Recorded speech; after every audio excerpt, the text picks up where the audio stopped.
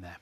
Now, if you are Venezuela, Saudi Arabia or BP, the year has not started well. Something extraordinary has been happening to the oil price. It's been tumbling to levels no one thought we'd see. Brent crude dropped below $30 a barrel for the first time in nearly 12 years today. BP has in fact announced job cuts in its North Sea activities. The Chancellor, you might remember, referred to a cocktail of risks in the world economy last week. Some think cheap oil is one ingredient of that cocktail, a harbinger of doom. Others think it's going to ameliorate the worst. So which is it?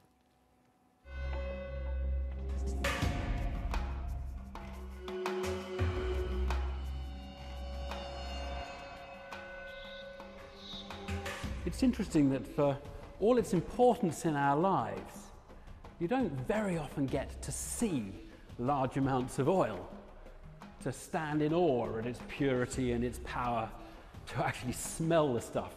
This installation at the Saatchi Gallery is probably one of the best places to do that.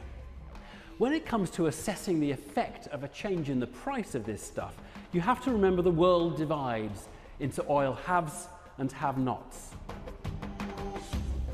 The best way of looking at a change in price is to think of it as a big handout from one group to the other.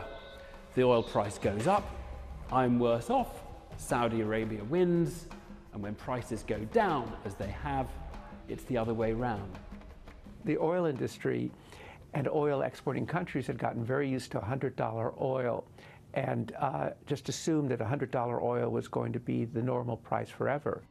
Oops, wrong assumption. Here's the price of oil in 2015. It's now half what it was last summer. On a longer view, back 45 years, you can see the recent swing is one of the big shifts of the modern era. Right now, there's simply too much oil. And you can see it if you go to a place like Singapore. I was there very recently, and you can see all the tankers sitting there doing not much, just simply storing oil. When you have $90 oil, people were combing the world for brand new sources of hydrocarbons. You know, there are plenty of different areas which have been developed, and all of them have different financial characteristics, and some of them will not survive at these low prices if they continue, as I expect they will continue.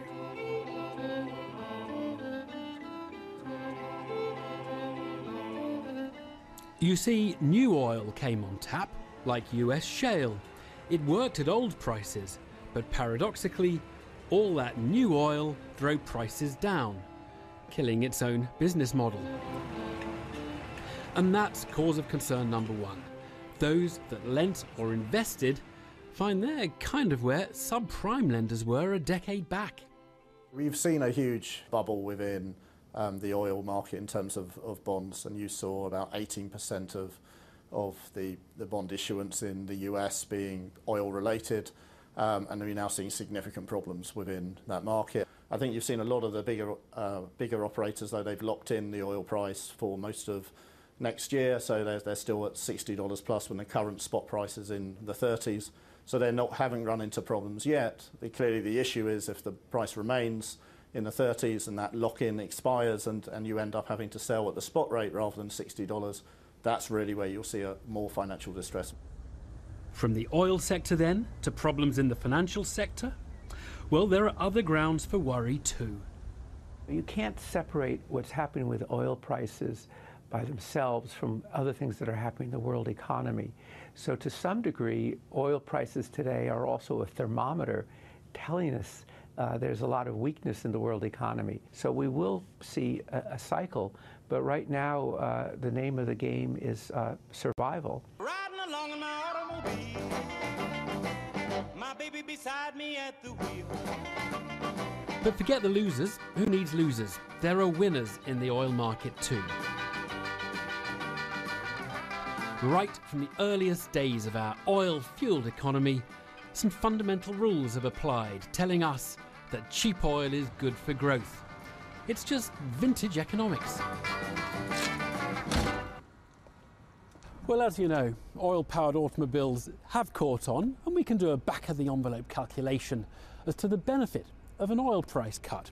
So today we pumped something like 20 million tonnes 20 billion litres of petrol and diesel into our cars. If you cut the price by 15p, that's £3 billion into the pockets of consumers. Better than a poke in the eye with a sharp stick. It also supports the economy more generally by creating lower energy costs for businesses, and that gives more space for investment and for overall employment in the UK. I think the sort of ready reckoner that we had in our mind is when oil prices fell from over $100 back in the summer a year and a half ago to closer to $50, that gave a boost to the UK economy of around 0.5% to GDP. No particular place to go. Oil, of course, ain't what it was in the 50s. Our post-industrial economy is less oil-intensive than it was. Old ready reckoners may have weakened. But all in all, while there's a lot to worry about at the moment, cheap oil probably gets 2 cheers. 2 cheers, not 3. Just worry about nations who are so dependent on revenues from oil that there may be some unexpected instability, and it usually is unexpected. So it's not all good news, but on balance I would say it's good news for the consumer, not so good news if you're in the oil and gas business. And I should say thank you to the Brooklands Museum in Weybridge for the loan of that old Ford motor and the use of the vintage petrol station. That was a very even-handed account of it. Joining me now is Sir Alan Duncan, Conservative MP, former Minister for International Development and a former oil trader in his own right, and Gillian Tett, US Managing Editor of the Financial Times. Evening to you both. OK, you can see it as glass half full or empty. Is the glass half full or empty, do you think, Gillian? Well, you're going to sound like a classic Scrooge if you say it's actually half empty. The reality is it's great for consumers who are driving cars.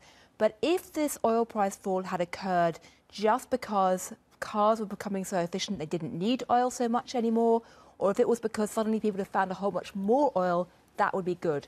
The problem is that this oil price fall is partly because of geopolitical tensions and rivalries between Saudi Arabia and the US, but also because demand is falling in places like China, and that is worrying. Right. And you say that the geopolitical thing is that Saudi Arabia is trying to put American oil out of business by keeping the price low. Well, this is all to do with rumours and whispers. Right, Saudi Arabia has never come out and said this, but certainly it does appear that one factor driving policy is the fact that OPEC has been unravelling, but also there was certainly a desire amongst some Saudi leaders to try and undermine the US shale industry. It is extraordinary, though, isn't it, Alan Duncan? Yeah, I mean, we are back to $30 oil, which is where I came in 35 years ago as an oil trader. Well, literally 30. Yeah, 30 pretty much 30, yeah, $30 oil. And I think the issue is this. Look, we all love low prices at the pump. But what we have seen over the last year is extraordinary volatility. And that volatility, going down from over 100 to about 30, unleashes massive forces where money moves across the globe and has consequences. And I think the sort of consequences we can see are, of course, the immediate effects of the oil services sector losing jobs, and, of course, the North Sea suffering, and that's going to hurt us as the UK. So that's a downside for us. But we're seeing a lot of oil-producing countries needing something like $80 or $90 oil to pay their way. So if they've got to finance their deficits, they're going to have to suck an enormous amount of money from the Western economies by liquidating their assets or by borrowing. You could then end up with a liquidity squeeze, which could put up our interest rates. And so we will also, as Gillian quite rightly says, be looking at geopolitical pressures in oil-producing countries. These are massive forces. I mean, frankly, if there was ever a moment you don't want these geopolitical pressures, it's probably right now, given everything else that's happening. And it's not just BP. I mean, we had a story yesterday at the FT saying BP slashing jobs, 4,000 jobs, big hit on North Sea oil. Petrobras, big Brazilian operation, they're also cutting jobs. You're seeing a number of emerging market countries, which are big oil producers, having a squeeze right now that, frankly, the world doesn't need in terms of the instability. But can I just ask you, look, it's right to think, essentially, if you are involved in oil, it is clearly awful. Should people who are not involved in oil, who don't own BP and who, don't work in the oil industry, but who can buy petrol at £1 a gallon, a pound a litre, should they... You're revealing your age. No, I'm not. I'm definitely don't. Exactly. Should they... You called it potentially catastrophic today in the Commons, Alan Duncan. You asked a question of the Prime Minister on it. Well, is it simply a problem for people in the oil industry? No, it isn't. I mean, because there's a volatility leads to instability. First of all, there's global instability politically in the Middle East. Let's park that to one side. But if you are a pensioner, it's impossible to exaggerate the number of pension funds that rely heavily on Shell's dividends to contribute to their pension pot. So that has an immediate effect within our own economy. So we are looking at pressure in the city and in our banking system. Now, I want people to be able to fill up their car for less than £1 a litre, but other things go with that good news. I mean, I wouldn't be quite so gloomy. Studies have been done in the US, which of course is much more dependent on petrol, gas, whatever you call it, and then the UK, which suggests that late last year they were reckoning an average family was saving $700 a year because of falling oil prices, and that is definitely good. But the really interesting thing is, when you look at whether or not those consumers are actually spending that windfall, it looks like only about half of it's actually being spent, because people are still pretty scarred by the whole 2008 financial crisis. So if you're looking at the overall economic boost right now, you're probably not going to see what the simple sums back of the envelope calculation suggest. Let me ask you a question, Alan. Suppose we found a big hole somewhere in the North Pole, and out of it just came as much oil as we possibly needed. Put aside concerns about the planet, because we haven't talked about those, and clearly it's not great for the planet. Out of there came enough oil to give us all free oil in unlimited quantities. Would you tell me that is bad news for the economics of the world, or would you say, thank goodness, we don't have to worry about energy anymore? It's a wonderful hypothetical question, but of course over the long term, cheap energy would be a good thing. Although some would argue that in terms of green I mean, arguments, in the let's green assume thing, it's nice green oil. Let's assume it's green oil. Okay. Evan Davis green oil. It would dramatically change in historic ways the balance of power, wealth and everything else across the world. It would be the end of the Middle East in terms of their wealth, of course. You can write a book about this, I'm sure. I'm sure you feel a novel coming on, but it would be, that's the big one. It would be a big deal anyway. Yeah. Thank you both very much. Sorry, we have to leave it there. Thanks very much. Well, look, oil is not the only sector that's been having a hard time. Hotels have been complaining. They face unfair competition